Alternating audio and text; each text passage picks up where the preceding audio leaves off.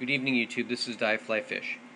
This is a small crystal cell that I put together utilizing a dental anesthetic carpule that's been emptied.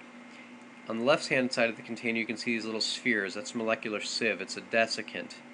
It's a very, very good desiccant. We have one end a copper electrode. On the other end we have a magnesium electrode.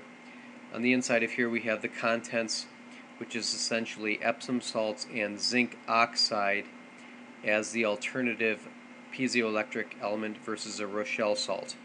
I also doped it with a little bit of Galina.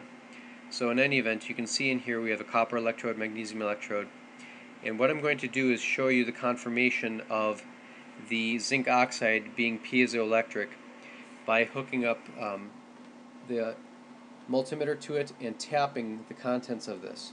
So with hooking up the negative electrode, we're seeing right around 1.7.12 volts. And if I tap this, you will see the voltage increase.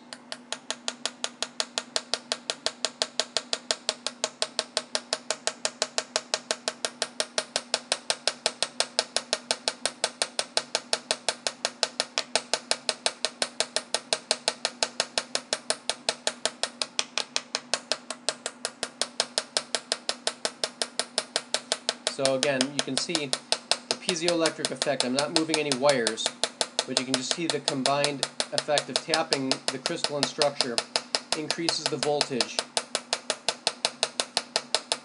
Again, confirming that the zinc oxide may be in fact a useful adjunct and or alternative to the Rochelle salts. So if I stop tapping this carpule, you'll see the voltage decrease again.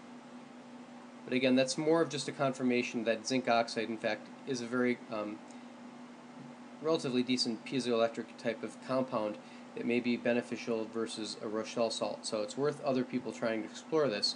But this is just my basic test cylinder. Again, confirming that the zinc oxide does in fact, as when mixed with Epsom salts, act as a piezoelectric adjunct.